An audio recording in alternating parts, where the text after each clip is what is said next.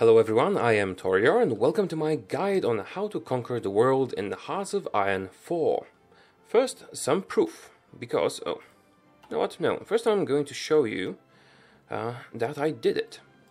So, this is my Iron Man game as Poland, and as far as I know, I am the first to ever do it on video, and when I'm recording this, I think I'm still the only one. Correct me if I'm wrong, of course. And as time goes by, I'm sure many more people will do it. Okay, let's get back to the menu and I will show you the basics on how you can conquer the world without too much trouble. Well, there is some trouble and some hassle involved, but it is nowhere near impossible. So, my strategy can more or less be adapted for any country that is not an alliance leader. So, United Kingdom, Germany and the Soviet Union will, well, it will not work as well for them, but then again, if you play as one of them, you are also much more powerful than the other countries, statistically, so you shouldn't have, well, you will have to use a different tactic, but it's also quite possible. I have done my world conquest as Poland, and I'm going to use it as an example, because I know it very well. But you can adapt it to almost anything if you adjust some political actions to suit your situation. Oh, I haven't selected it. Yeah, it didn't click for some reason.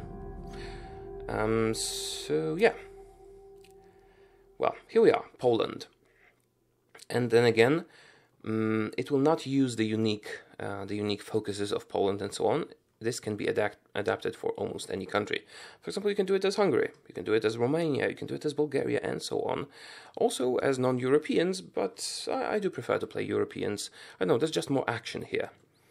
Anyway, what is the strategy? Well, the first move that I did, and the first move that I recommend that you do if you want to conquer the world, is you need to change your ideology to one of the evil ones. So yeah, I call them that, but basically there's the grey thing, which is neutral, which is non-aligned. There's the blue, democracy, and I think most of our viewers will agree that this is considered to be the good one, the good guys. And there's communism and there's fascism. So first, you want your ideology to be one of the evil ones. You want to be communist or fascist. In this geopolitical state, I have chosen to go fascist first. I'll explain why in a minute. And how do you do that? Well, there are two ways to change your ideology quite easily. First of all, you can go for national focuses, and there will be some focuses that will change your ideology. Poland has a unique tree, but most countries have something that that they can use for that. So, for example, here we have go right. That will increase your fascist support. Go left, increased communist influence, and liberalism, and that increases your democratic influence. Do not touch any of those. Don't use them. They're going to make world conquest much more difficult. What you want to do is gather enough political power, either by just waiting or researching a national focus that will give you some of it, for example, this one. And once you have 150 political power, you want to hire an advisor, either a fascist demagogue or a communist revolutionary. Unless, of course, you are already fascist or communist, like, for example, Hungary, that starts fascist. Then you don't have to worry about that initial step. For Poland, the first move is, well, my first move was to hire the fascist demagogue, because this is slightly more beneficial in the area. And what I did next was once my ideology changed, I could basically fabricate war goals. I could justify war goals against other countries. Now, Poland can also do that while non-aligned, because one of their unique ideas decreases the world tension required by 40%. So at 10 we can already fabricate war goals, but you don't really need to do that. You don't need to wait for that option. You can just change your ideology and that will take care of the justification method. So what I did, I justified single war goals against those three Baltic countries, Lithuania, Latvia and Estonia, and also against Romania. I only justified one region. You can justify multiple regions, but if you are the only participant in the war, then it doesn't make a difference. If you are not the only participant in the war, then the more you have justified, the more you will be able to take quite easily. But if you're the only participant, it doesn't matter, and the more you justify, the more world tension you generate. And we don't want to generate too much world tension, because if we do, the good guys, United Kingdom and France, will start guaranteeing the guys that we are trying to conquer. So, what I did is, I have justified war goals against the Baltic countries and one against Romania, all simultaneously. I have built up my army. Well, exactly how to build up your army, it will depend on what country you are playing as. I have, as Poland, I have built 20 infantry divisions, bringing my total troops up to 60, and then just switched to supplying them, and I trained them in the field. This is not the most.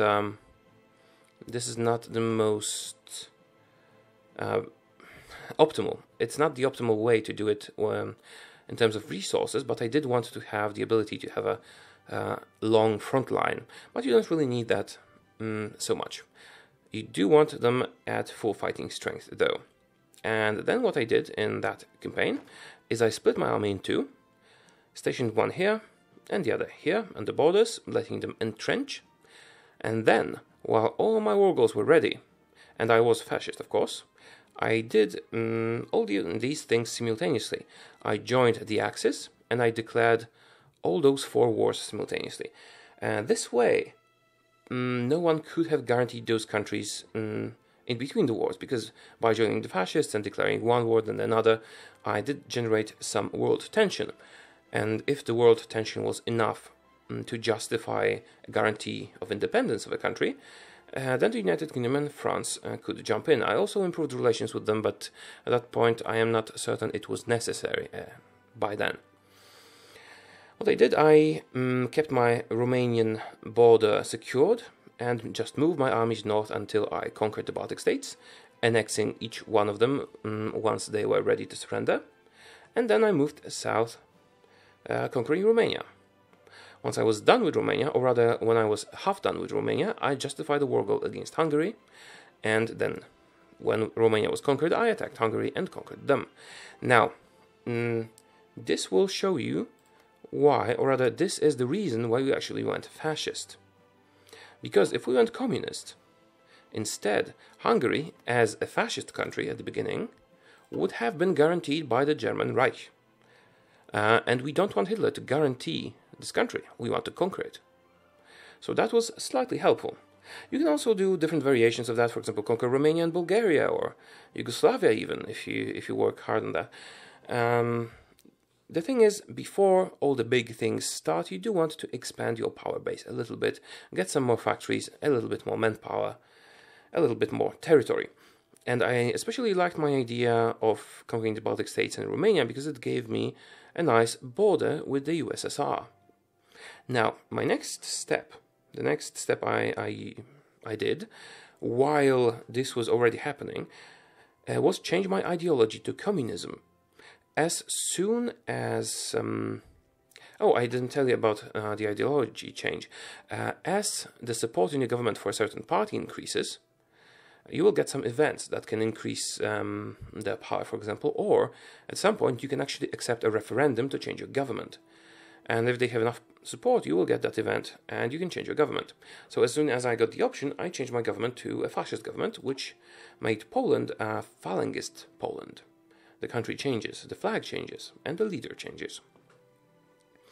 So as soon as this was done, I fired the fascist demagogue Roman Dmowski, and I have hired the communist revolutionary instead of him. And then our ideology started to drift towards communism. Once we were ready to change our government, we became communist. And we were the People's Republic of Poland by that time. I've had Estonia, Latvia, Lithuania, Romania, and Hungary conquered by this moment. And then the time came to leave the Axis, because we were only in the Axis so that Hitler wouldn't guarantee Hungary. Of course, you can do different variations. You can conquer Czechoslovakia, or you can conquer Bulgaria, Yugoslavia, and so on. Or if you're playing as a completely different country, your strategy will change as well. Anyway, it is important in the case of Poland to hurry with changing your government to communist after the fascist thing, because the USSR will at some point get greedy and want your land. Then they will not want to be your friends, because they will have strategic reasons for not being your friends. You don't want that to happen, and you can check that by offering them a non-aggression pact. If they want a non-aggression pact with you when you're already communist, and that means they like you enough to accept you into their alliance. And here comes our next move. We leave the Axis. Let me just show you the alliance map. We leave the Axis and we join the Comintern. This way we're backed by the Soviet Union. Meanwhile, we prepare our armies to face Germany with our base of operations built up over here. Now, there can be two outcomes coming later. Germany can get into a war, into a different war, depending of how you're playing, or they can demand Danzig, the event Danzig War. In that case, if they're not fighting anyone else, just they're at peace and they want to take Danzig from you, I would advise that you accept their proposal and give them Danzig. It's only temporary. We'll take it back soon. So my next move is to just, once we have given it up to them, although you can avoid it if you are allied with them for a sufficiently long time and then the Soviet Union thing doesn't trigger, but it's risky. So I just give it to them, station my armies all around here, while of course upgrading and building them up, because that will take 3 years for them to be ready for war. Now the trick is to wait for a good opportunity. So basically you want to wait for them to be fighting someone else. When Germany inevitably declares war on France, if you're playing with historical focus, if you're not, it can be different. When they start fighting on another front, your front line here will be weakened. So let's say Germany declares war on France. You will want to wait a few weeks, maybe a month or two, until they shift the focus to a different border. And once they have most of their forces here, you declare war on them. Of course, you will need to justify a war goal first, but you can do it in advance. Just try to calculate it right. You can start justifying a war goal, for example, when they declare war on France. Then it should be ready by the time you are ready. So you need to attack them and call in the Soviet Union. The Soviet Union, well, it depends. I have seen them help a lot by sending tons of troops, and I have also seen them just focus on Asia and not help at all. But they will back you up in case there's trouble. Also, your war will probably be merged with the other wars Germany will be facing, so you will be de facto allies with United Kingdom and France, which can also be quite helpful, and just slowly push securing your front lines against Germany. Be cautious, do not do anything stupid, just gradually push your front lines towards here. And as they will be facing opposition on two fronts, not having conquered Poland before, not having our economy base and so on, you should be victorious. I will not get into details on how to fight the war. This is a matter for another video. We are here to talk about general strategy and geopolitics. So once you have taken enough of Germany, and hopefully you will have taken Italy as well, just take as much territory as you can. Make sure that you control it and not the Soviet Union, for example. So if you see them sending troops, you might want to focus more on the shore, and so on and so forth. As you want to control as much territory as you can. Why? Well, because while you control it and while the war is still going on, you will get a ton of factories working for you, even if you were not to get the territory afterwards. And move into Italy for the same reason and try to occupy it yourself, if you can, and not let the Allies hold it. Now, by the time you are finished in Europe, you have conquered Germany, Czechoslovakia, or rather the puppet state that forms after Germany takes what they can, the area that will be annexed as Austria and Italy, any other possible allies Germany might get, like Bulgaria. Make sure you occupy the territory. If they get Turkey, try to get Turkey, and so on. You should be powerful enough by that time, and your allies should back you up on that. If they get Spain, go and get Spain. Just make sure that France doesn't get it, so you might need to do some naval invasions, but that is, again, a matter for another video. Once this war in Europe is over, you will probably remain at war with Japan, which is quite difficult to defeat because of the required naval invasions and their very high national unity.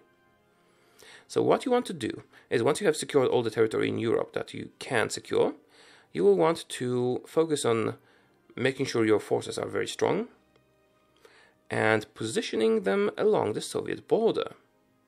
You won't be able to just draw a front line if you're allies, but you can just, distribute them however you want and just prepare, because this is going to be our next target. And the next move is also, you might need to help the allies take Japan, because in my game I have lost 2 years waiting for Tokyo to surrender until I finally did a naval invasion here, because the AI was sort of stuck trying to invade it and failing all the time. So you need to keep a close eye on that so that you don't lose valuable time. If that happens, the best way to do it is just launch a naval invasion, or if your allies have secured some of the ports, just move your army to a port and then right-click on another port, and it will move there. And then you can take over Japan. Walking an army through the Soviet Union will take some time, but you do want to win the war eventually. So when everyone involved in the war surrenders, you will get a peace conference. Peace conferences are amazing. And again, I think I will cover that in another video, and maybe you already know how to behave at a peace conference. But what you want to do is take all the land that you can directly as yourself. And how do you do that? Well, first of all, you will want to try and not let the Allies release countries that have been annexed by Germany before. So, for example, you will want to take the 3 regions that constitute Austria, if you are the first to take them, and so on, if it is not already released. Otherwise, they will release Austria, but you do want those regions. This is the primary objective, I'd say. After that, you would want probably to just take some other territory that could be released as another country, like the Czech Republic, for example, or you might want to focus on just having a connection to Italy. You do want to have a land connection. If I'm assuming you know how to work a peace conference. If not, I might make another video on that, so refer to that. And at some point, everyone will have taken what they want, and there will be a lot of territory left over.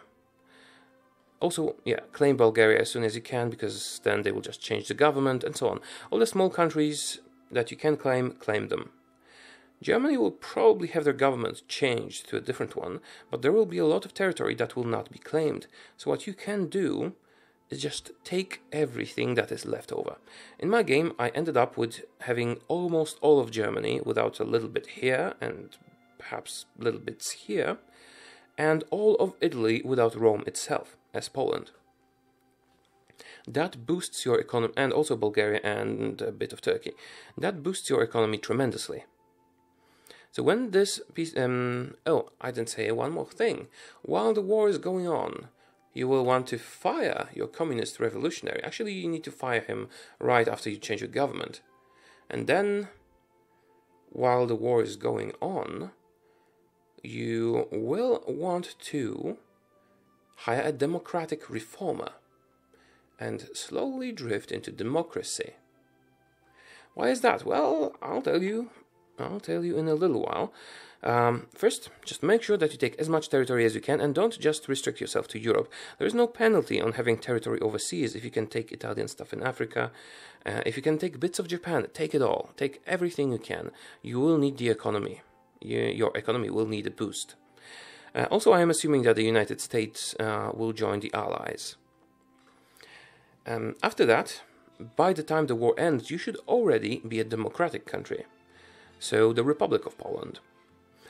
The moment the war finishes, what you want to do is leave the Comintern, leave faction, and immediately join the Allies before the Soviets have a chance to attack you. And prepare for war. Just station your army on the Soviet border, entrench yourself and so on, but make sure that you're not missing any communist countries that the Soviets might have flipped to communism in the peace deal in Europe, because they could, come up from behind and cause some trouble. So leave some forces for them. So make sure that you entrench your border and start justifying a war goal against the Soviet Union, because this is your next target. However, if you do that, it is very, very probable that they will attack you first, because they will want to take some of your land. So just make sure that you are able to defend, hold them back for at least some time. Of course, it goes without saying you have to upgrade your technology and armies and build up new troops all the time. But you will have enough time to do that and enough production power to do that with all the territory that you have taken. You need to hold out for a little while, and then the Allies will back you up. Of course, you need to call them to that war. And you might just be powerful enough to start pushing on your own. So just start pushing and be mindful of all the other countries that might be your enemy. Don't leave any territory behind untaken, even if the country has surrendered. Because even though they have surrendered, they can start retaking territory somehow. I don't know if it's a bug or not, but just make sure that you look out for that. And how I did that, it was actually quite entertaining for me, quite satisfying. I just stationed all my armies here, and then I made an offensive line at the shores. After Soviet Union surrenders, which should be around when you reach maybe this area, I don't remember how far. But the national unity is not that high, so you certainly don't have to go through all of it. Before you reach the half point, it will happen. You'll still need to mop up some of its allies, but when they do, if you have such a nice border as we did here, you will get control of all of its territory. And if you declare the war, you should be considered the war leader, even if you are not Poland, if you're playing as a different country. So you should also receive a lot of the territory, unless someone else is bordering the territory that you would be receiving otherwise. Those mechanics are a bit complicated, let's not get into them. Anyway, once you have done everything in the area, once you have conquered all the Comintern nations, once they have all surrendered, well, you will have another peace deal, another peace conference. And you should do exactly the same thing as you did with Germany. Take all the land that you can. Everything. Directly. As you are on the side of the Allies, they will just want to change the ideology of some countries and release some countries. And probably some of them will want some Asian stuff. What you want to do is just build up your economy and territory. Take everything that you can. Also, while the war against the Soviet Union is going on, you will want to be changing your ideology from democracy back to communism. You could theoretically do fascist, but I'm not sure if the Allies will not kick you out of an alliance if you're fascist. So I recommend going communist again. The same way, you just change the advisor and make sure to not take any national focuses that give you permanent bonuses to ideologies, because then you might not be able to change your ideology. So, once the Soviet Union, once the Comintern has surrendered, you take everything from them. And that's the second phase of our plan done. Now, you're basically the Soviet Union on steroids. You have Poland, Germany, Italy, and the Soviet Union.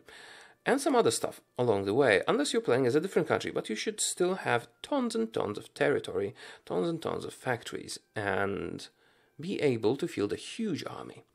So, now it is time to justify war goals and conquer all the nations that are not aligned with the only remaining alliance, which is your alliance, the Allies. So, let's see. The Allies start off as all the red bits here, but they will grow quite quickly. By the time you're done with the Soviet Union, Axis and the Comintern will not exist. What you want to do is stay in the Allies to make sure they do not start guaranteeing independence and letting people into their alliance too much, and just conquer everyone who is white on the map, who's non-aligned. Now, there's you can also attack all the states that are guaranteed by someone in your alliance without the guarantor, the one that guarantees their independence, coming in to the war, because an alliance is more important than a guarantee. Now, this might be changed because, well, I know Paradox is aware of this. Maybe you will not be able to declare war on someone who is in your alliance and maybe you will not be able to declare war on someone who is guaranteed by someone in your alliance. They might change that. But at the moment of recording, you certainly are able to do that. You can, so basically you can conquer everyone who is not in your alliance. Do that, get a big economic base. In the meantime, research some planes. You will want to get, if you can, you will want to get some jet fighters if you can, or just lots of good fighters. You'll want some strategic bombers, but it doesn't matter that much, and you will certainly, most importantly, want to have nuclear bombs once you're done with this. They're very, very important. Jet fighters help, but they're not crucial. Having air superiority is crucial, so if you don't get very good fighters, get lots of them. Also get good air doctrines that will help you achieve air superiority in the region.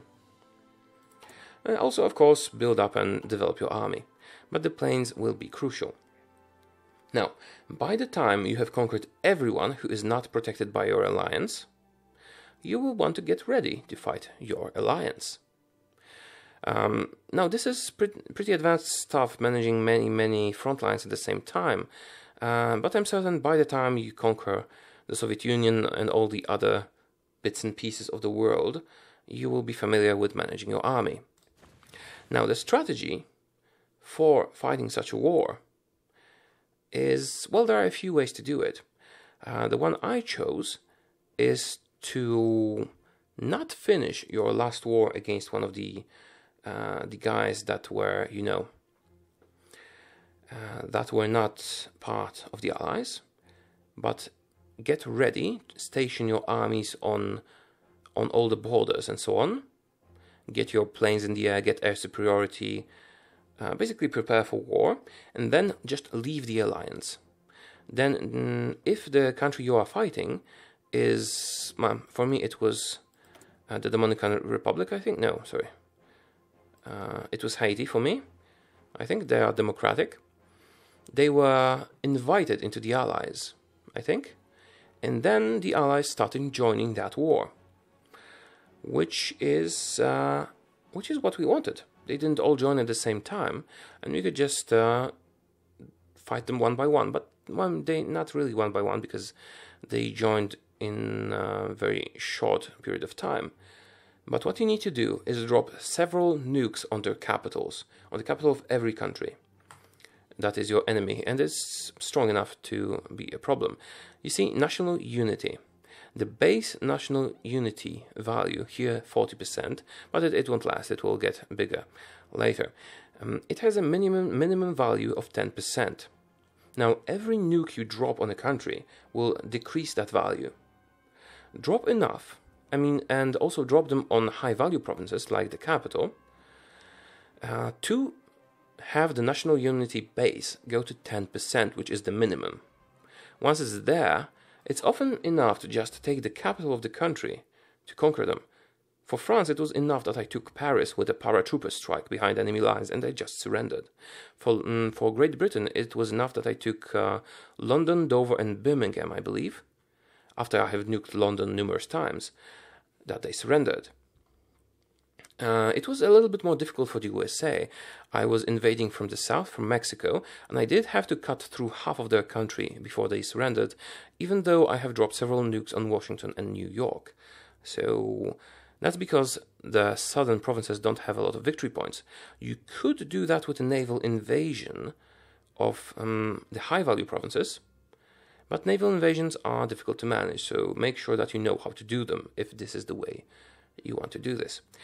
China and British Raj, because China usually grows quite huge, and British Raj could be problematic because they are very populous, the terrain is difficult, and they're quite big.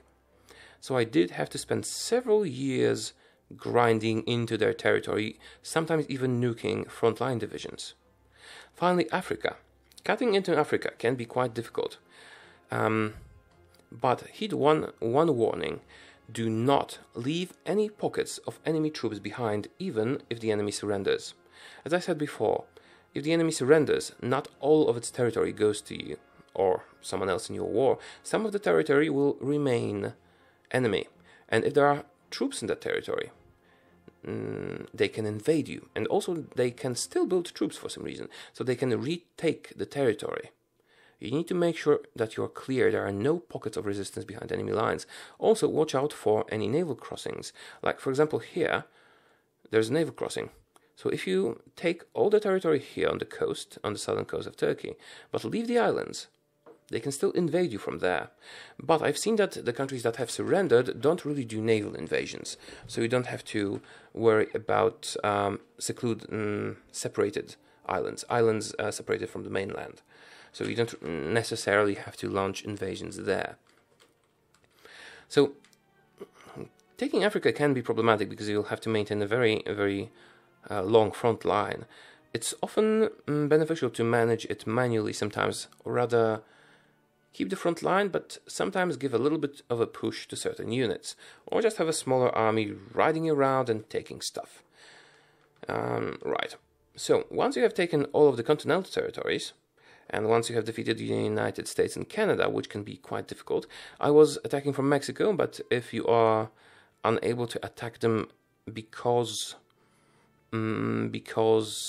you couldn't attack a guaranteed nation because something changed in the game, you will need to launch a massive naval invasion. But it's enough for you to secure a port and a couple of provinces. For example, if you land in New York, secure a couple of provinces, take an airport, and then launch a few nukes, they should surrender if you take just those provinces.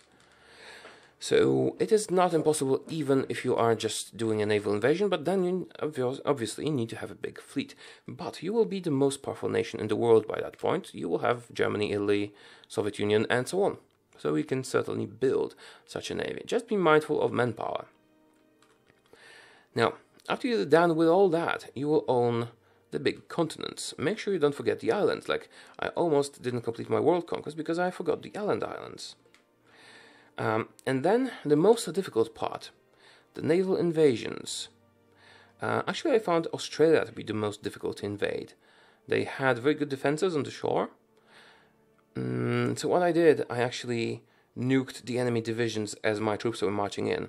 Also, be mindful of supplies and air superiority and convoy coverage and so on. Naval warfare and naval invasions are quite difficult, but it's possible to figure them out. If not, search for a guide. I might even make one myself. And that will be it. When the enemy surrenders, you can just demand everything, and you will have conquered the world. Before you do that, make sure that you don't forget anyone. You don't leave anyone hanging. Also, while this war is going on, as there will be no further wars in the world, you can, in the meantime, change your ideology to whatever you want. For example, I started the wars as Communist Poland, but I don't like communism very much, so during the war I have changed my government to a democratic one. The war was already raging, so it didn't matter for that reason. And what else? I think that concludes it. This is how I conquered the world, and this is how you can do it. And you can adapt this strategy to almost any country. You can do it as Czechoslovakia, you can do it as Romania, you can do it as Yugoslavia, Hungary, Austria, Bulgaria. Well, maybe not Austria, because they will get attacked by the Soviets quite quickly.